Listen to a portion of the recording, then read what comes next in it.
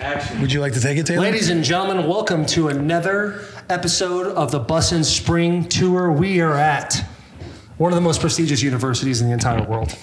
Of all time? More than Nebraska? More than Michigan? I wouldn't go that far, We'll put it in the top five so everyone feels there. super happy about this thing. The Tennessee Volunteers. Let's give it outstanding. And we're with Coach Hype. He wanted to go by that. That's his nickname he gave to himself. Electrostatic to have you on the pod today. I gave it to myself. He gave it. Something along those lines. How did you get that? Oh, just hang on. Presented by? Oh, presented by Chevy. The durable, most reliable vehicle.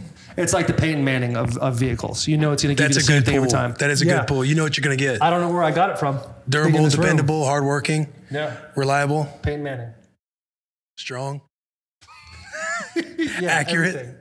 So how did you get the name Coach Hype? Is it just nobody can pronounce my last name, so you got to shorten it, give them something they can remember. It's tough. It's like, is it Heupel, all that kind of stuff? I was nervous coming in. I didn't really. I wasn't 100%. That's why you got the sweat going. Well, the sweat just goes because I'm out in the field, and Will, he wants to walk on the field. I got to respect and love the game of football. Don't disrespect walking between the white lines. No, ain't no walking between the white lines. I had to get a couple of your players. Like, come on, let's go. If you're walking, guys you're are wrong. Sweating, hurting. You find anybody to walk. You would go right outside the stadium. You see people walking all the time. It's disrespectful. You were chirping me a little bit about Oklahoma. You were chirping me about Nebraska, but then quickly remembered the heartbreaker at Memorial Stadium. That was an incredible game, an incredible atmosphere. I would love for you to speak on how high and all-time the energy was at the University of Nebraska. Yeah, that was a great game. A huge win for you guys at that time, as you guys were kind of rebuilding and coming up at that time. And defensively had a huge day. Quarterback you were the OC, right? I was QB coach that day. Quarterback had a rough day. I think we threw 4 picks. Landry? It was Landry.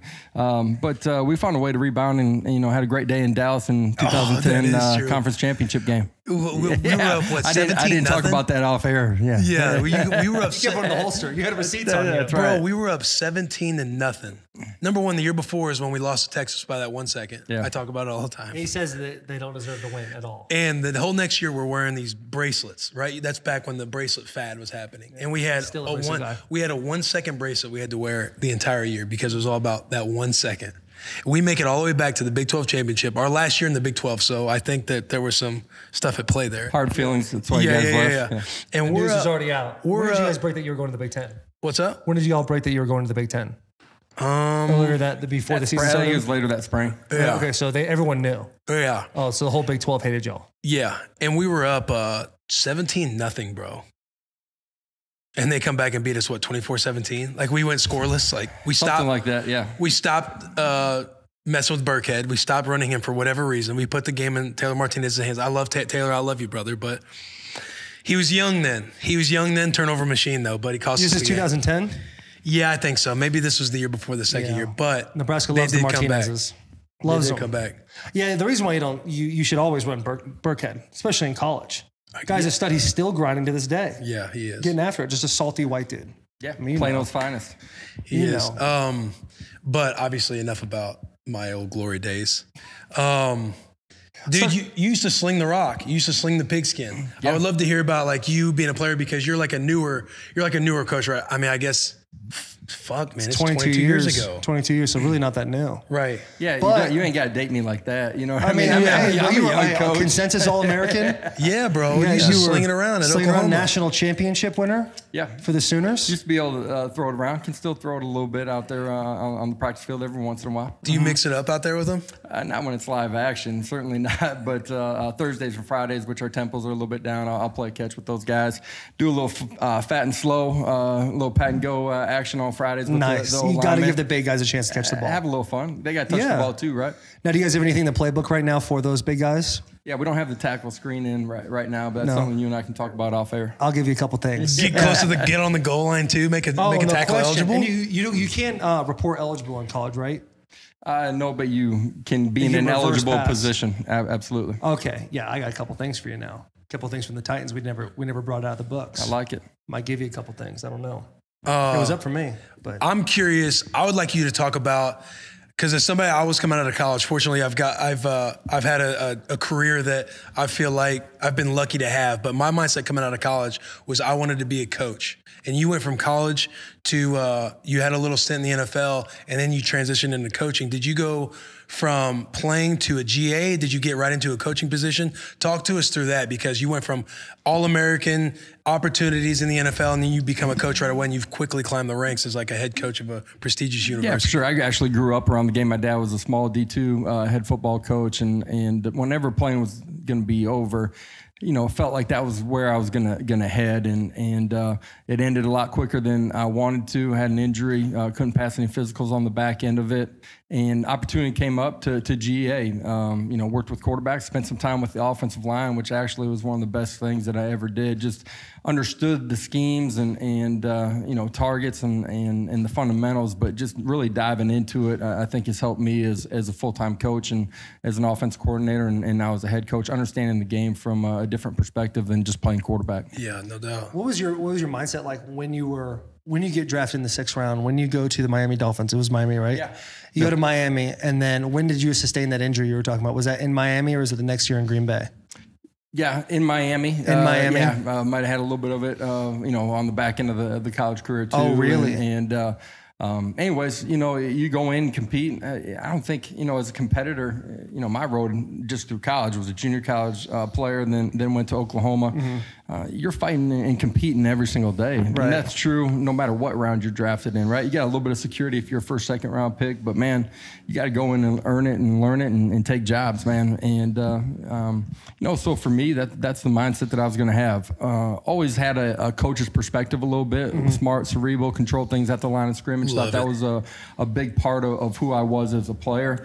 All those things transition into the coaching world, and all the skills that you learn while you're playing football, man, they become a piece of you when you're coaching.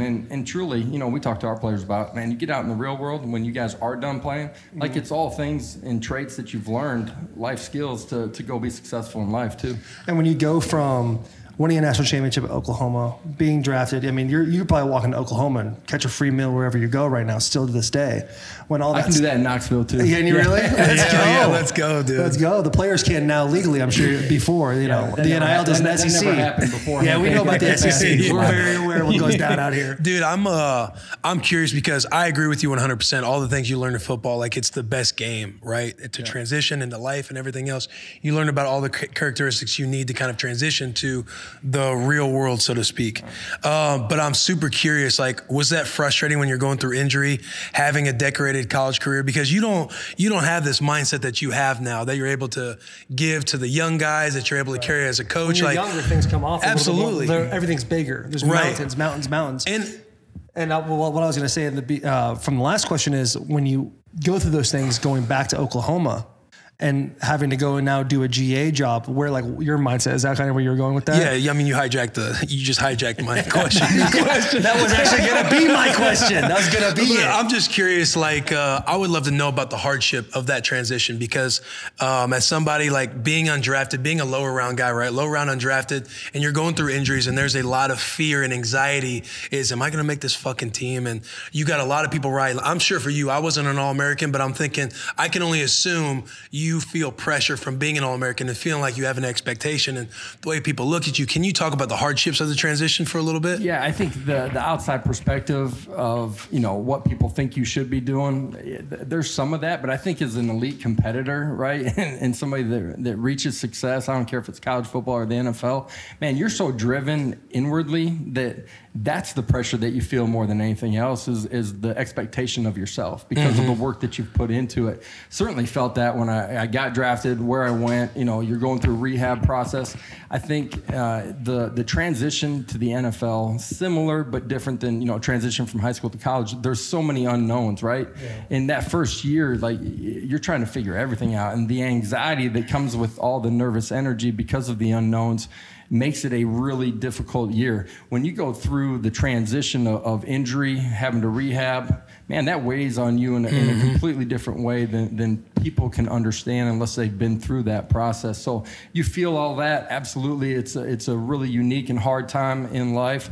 I think when you get done playing and it's not that you solely identify yourself as a player, but man, there was a purpose and a goal and really a schedule laid out for you every single day and what you had to do in life. The next day you wake up and you're like looking around, man, who's going to help me figure this thing out? You know, and how do I get going and what's next? You know, you guys have figured out kind of what's next for you guys, you know, and I think that's the unique thing for some guys that play a long time, right, that are still in their careers, is they can start planning that transition while they're still playing. Yeah. Do you think the NIL stuff might help with that too? As guys, when they're getting paid to do certain things and realizing you can kind of make money outside of football, because when you're in college, I mean, the Big Ten, not in the SEC, you're just trying to make it. You get only your rent checks. You're not getting paid by boosters or nothing. So you're kind of just living your life. You know what I'm saying? You're just living. But I'm saying, do you think it gives these kids an opportunity to kind of see, okay, there are other avenues I can take other than football to make relationships and get jobs and kind of shrinking that anxiety that you kind of get when you have to transition? I think one of the great things about NIL is that it has forced kids to understand that they have a brand and image, and the choices that they make transitioning into college football, you know, have a huge impact on their future and potential earning power. The issues that maybe I've had to deal with previously as a head coach, man, very few of those things are showing up right now because they are so understanding and have a global view of what they're trying to accomplish. It changes the mindset. It changes the opportunities. See, like 10 or so years ago when I was in college. Back in our day. It was kind of like social media was kind of coming out. Like when I was like, Facebook was a thing, Twitter wasn't really a thing yet. And then all of a sudden, all these social media accounts are coming out, and these players are like trying to establish themselves, their personalities on stuff. And a lot of coaches look at us and go, well, what the fuck are you guys doing? You should be focused only on football. Like, you don't need this stuff. And now it seems like your view on it, has your view always been like the same as it is right now with NIL stuff? Have you always like encouraged players to kind of be who they are? Or is it? Man, I play the game, and I was as competitive as anybody. I still am today. I was as focused on being successful on the field as anybody in the locker room. I never felt like I gave an inch in any area. But man, there's still a balance to your life, right? And you know, in college, there's an academic portion of it, but there's a social portion of it too.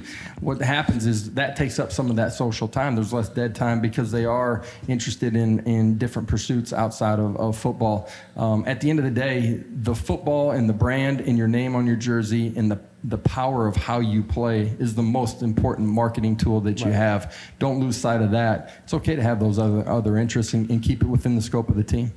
What's it been like stepping into this job? Because over the past, like, I'm not a diehard Tennessee guy, but over the past several years, there's been it's been shuffling in coaches out left and right. What's it been like for you stepping into a job like this at a prestigious program, having a year kind of, you know, label it whatever you want, rebuilding, whatever, having some success, but how have you... also backed by a lot of the fans too. You know, Jack was in the car saying how great Tennessee is. Well, I thought y'all won the Natty last year. You know, he's a diehard. But that doesn't just go for Jack. It goes for Tennessee fans all across. I mean, Nashville. I like Jack, man. Yeah, Jack rips. Jack does rip. Jack's all about it, bro. They go hard in Knoxville, but it kind of seems like there's such a long line of tradition here, and it really reminds me of Michigan in a lot of ways, where like 90s and early 2000s, like a lot of relevancy. It all goes back to Michigan, doesn't it? Hey, listen, no one does it more than Will. You hijacked my question again. I did it again? I just sit back like, all right, go ahead and take it. Well, I'm just kind of, I was trying to add to the question. Well, I'm sorry. We're having our chemistry today is tough, and it's probably on me. But it does seem like people in Tennessee fans are thrilled about you as a coach and where this program is headed. Yeah, if you got great leadership, and we got an unbelievable athletic director, chancellor, president, right? If there's a in-sync vision of what we want to accomplish, our athletic director and I have worked together before, like clear understanding of what we're trying to accomplish, win on the field, but great academic and athletic experience for our student athletes. Man, then you can just go to work, man. We're able to hire great staff here. You know, Tennessee's an iconic brand, man. Top 10 in the history of college football and wins, first-round draft picks. Anything you want to do, you can do right here. The fan base is as passionate and as big as any in America. That's why there's 102,000 plus seats inside that stadium. We get a chance to put a new age approach on an iconic brand, and that's what we're doing. We've built great chemistry inside of our building. You guys were out at practice. You saw the culture, the energy, the competitiveness that we have. Mm-hmm. We got great coaches that are great teachers and mentors, and now we just get to build it every single day. The foot traffic that we have in recruiting gives us the ability to go chase championships. That's what we're going to do. Speaking of fan base, I was at the Tennessee Ole Miss game when I was trying to link up with you the first time.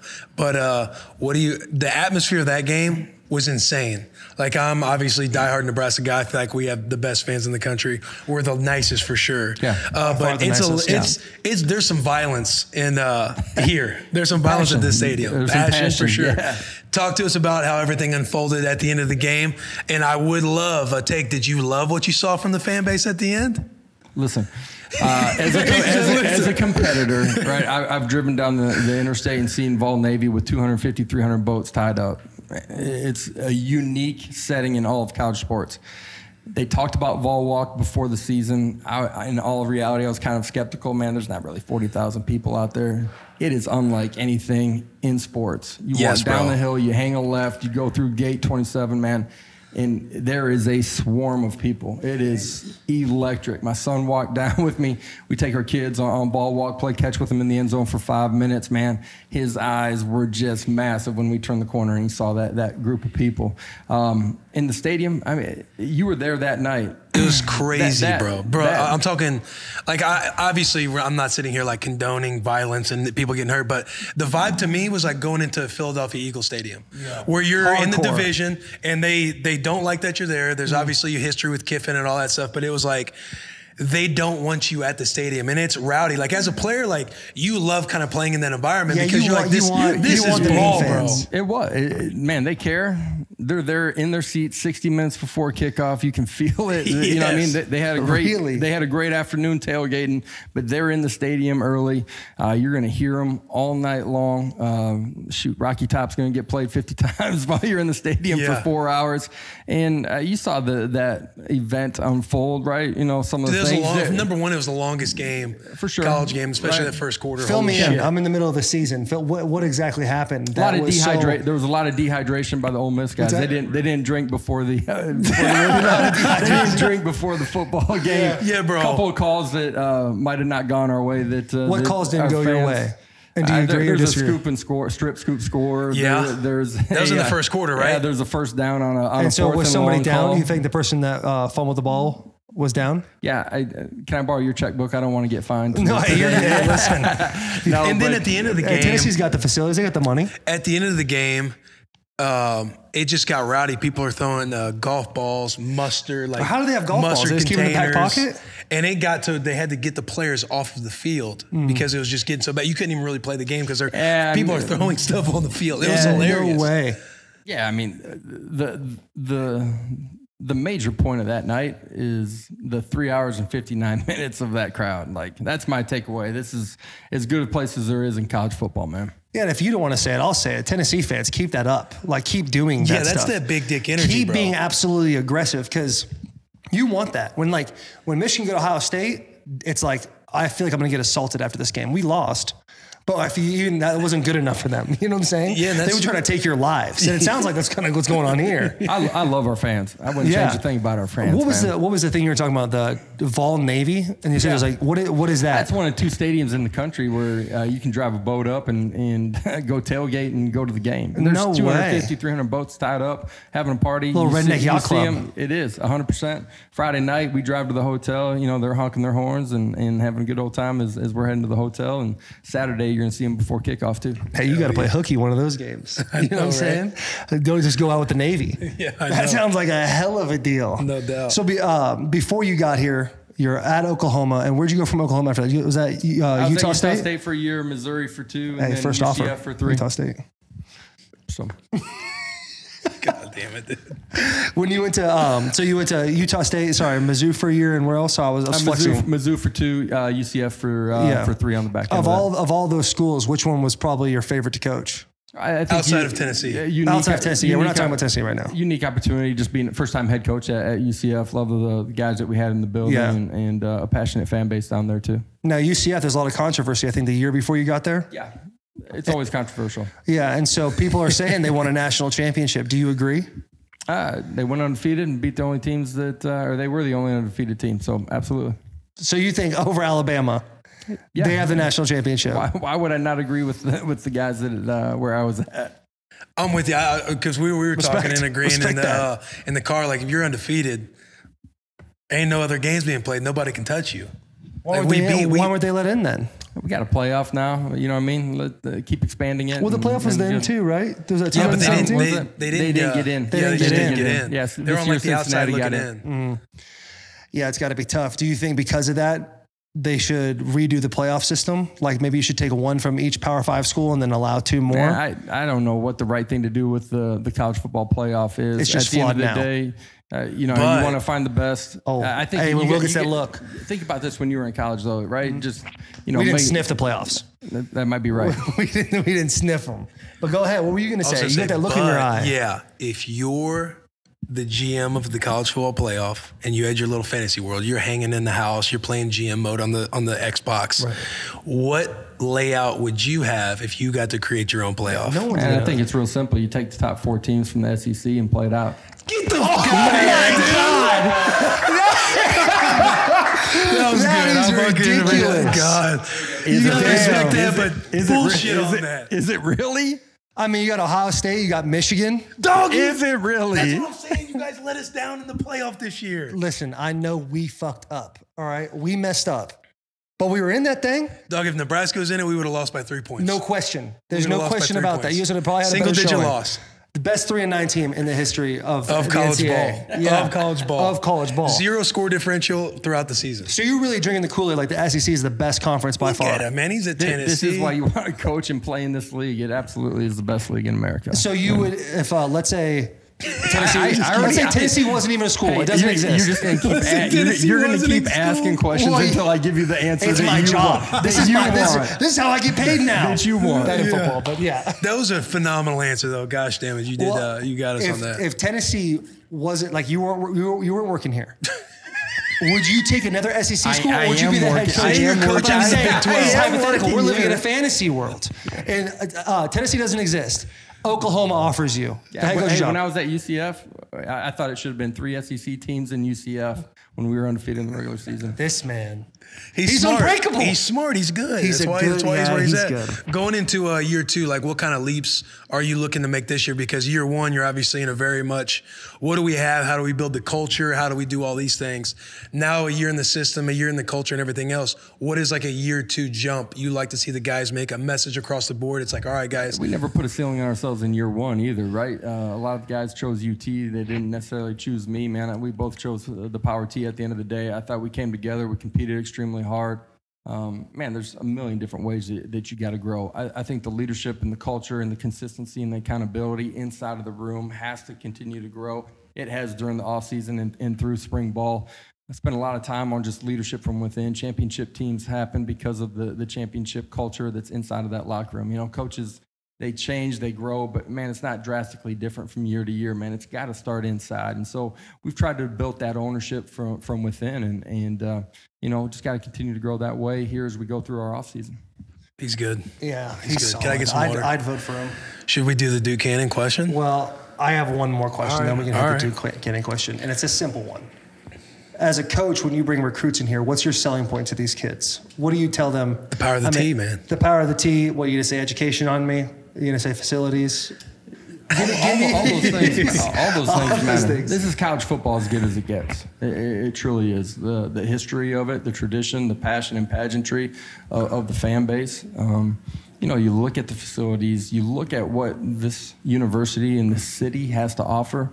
It's a really special 4-year opportunity, and you know, we're going to be the most aggressive football team in America. I honestly believe that. People get caught up in what we are offensively because of my background. that's how we play defensively. It's what we do on special teams. And if you want to play the most exciting brand in college football, this is the place. You got every tool and resource to become your best. It is an unbelievable city to live in. I think that's one of the things that I didn't understand in coming here. I thought all the resources, all the facilities, yeah, those things are all here. But Knoxville's an unbelievable city, man. There's real personal and professional growth. It is a fantastic place to live. So our final question, matter of fact, I thought of a second one too. Go ahead. That's going to be the Duke Cannon segment.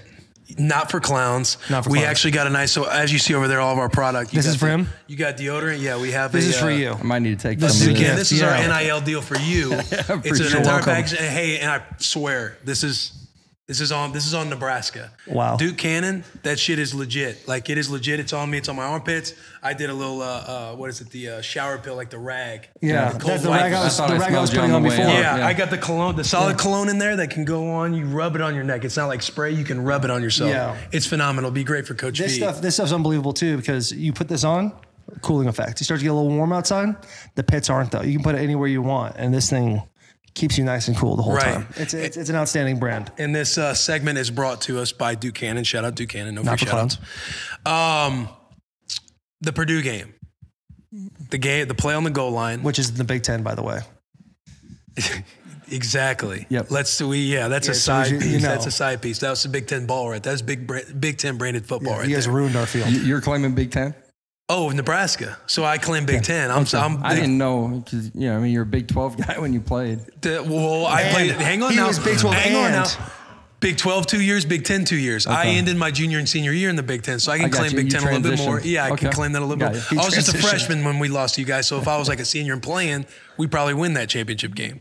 Leadership. Yeah. Leadership. But what are your thoughts on that last play, your actual emotion? Like, who did you want to strangle? And use names. Yeah.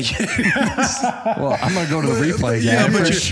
But your thoughts on that last play? Clearly, I think everyone feels like you guys got gypped for sure, and I can be man enough to say that. But I would love to know. At the end of the day, don't put it in somebody else's hands. We got an opportunity to make a bunch of different plays, different play calls, all of those things that can factor in how we win the football game in regulation or at the end of it.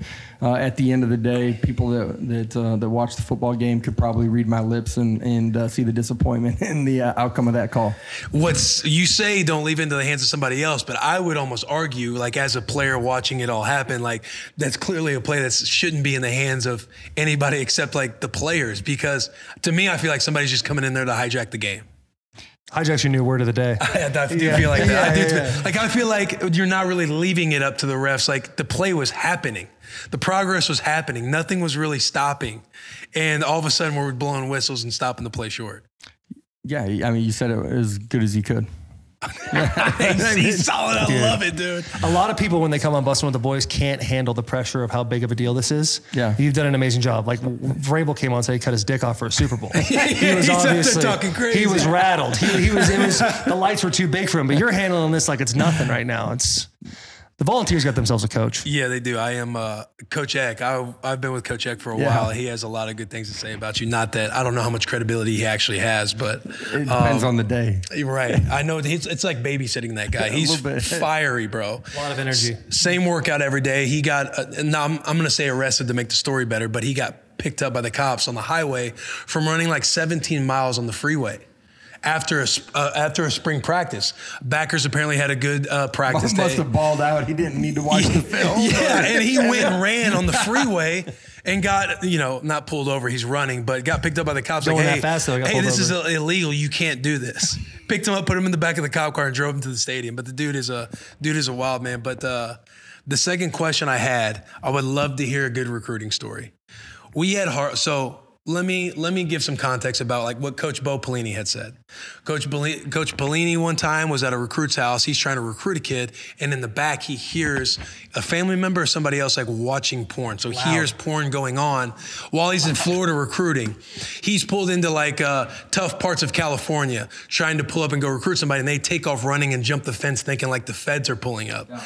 Do you have a good story, whether it's whether it's a big fail, like I'll adjust, do something different next time, or something that's funny that you like to talk about or just tell the boys about. Yeah, one A.J. Brown said that Harbaugh walked into his house with cleats on, correct? Yeah. But Harbaugh didn't give us much. He said, I don't really have many. It's which is crazy because Harbaugh's like, everyone says he's the craziest recruiter.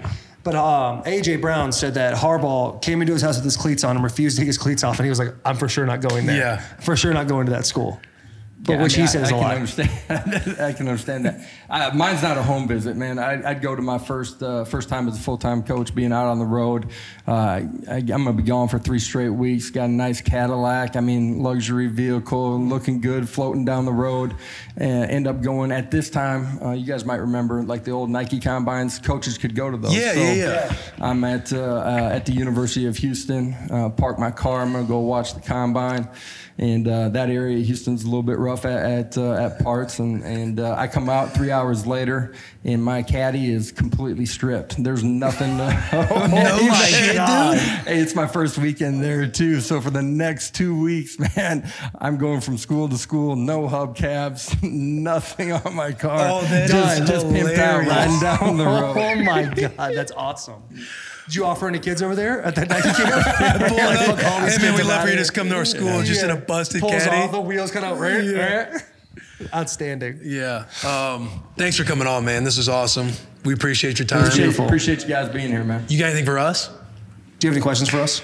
No. Any insight to the offensive line room? Nothing? No, you and I are going to talk a little bit afterwards. Yeah, that's true. I do have a couple things for you. Got some athletes out there too.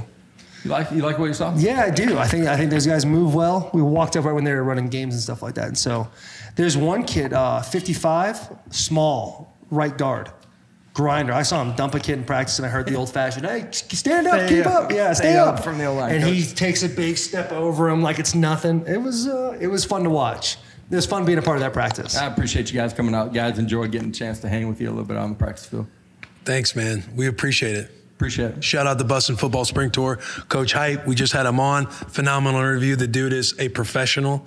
But rooting for you guys, man. If I'm not rooting for Nebraska and I'm not rooting for Michigan, I'm rooting for Tennessee. I like it. Go Big Orange.